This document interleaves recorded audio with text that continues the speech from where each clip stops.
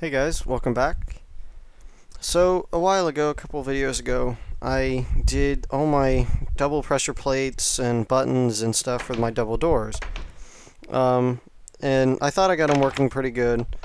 But I was told that you could actually make them more compact.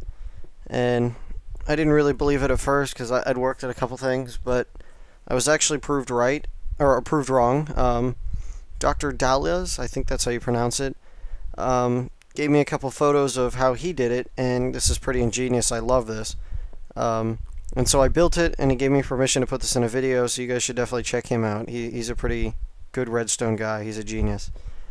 So basically, it's the same premise where you put the line of redstone right underneath the pressure plates, and then it comes down, down one over here, drops down one block, and then you put a repeater one block even below this redstone line. So this redstone line is going to power this repeater because it's above it.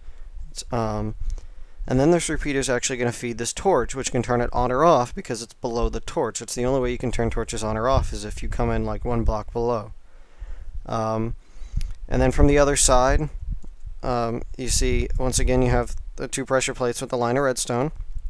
And it comes over, drops down one. And then you just drop in one line that goes into this torch. Once again, it just turns it on or off. And I believe this repeater is just for timing reasons. But the cool thing about this design, to get, I don't know if you guys remember, but one of these doors, when you press them this close together, is always going to be open automatically. So you have to invert it somehow. What's great about this design is he did it right underneath the doors. Instead of having these two torches or a line of redstone or whatever, he put two torches, but one's at this angle with this block powering it. So it's automatically inverting this torch, which fixes this door. So it fixes a lot of problems that I had over here that I had to go way far out to fix.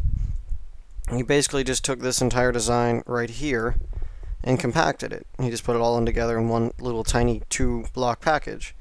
So which was pretty genius. And the other side's pretty easy. You have a repeater coming in each side, once again for timing reasons. Oops, what happened? Yeah. Coming in each side, and then you put a block over this redstone, which makes it this crosshatch pattern, which makes it power this torch over here. The timing works great and everything, so I really like this design. I've now used it in a couple of my buildings and stuff that I've made. The closing, apparently, I just noticed that actually, one door is slightly off, but you could probably fix that with the repeaters over here, but I personally don't mind that much. It doesn't bother me. But you guys can play around with that, see how you like it. So thanks for watching, guys. See ya.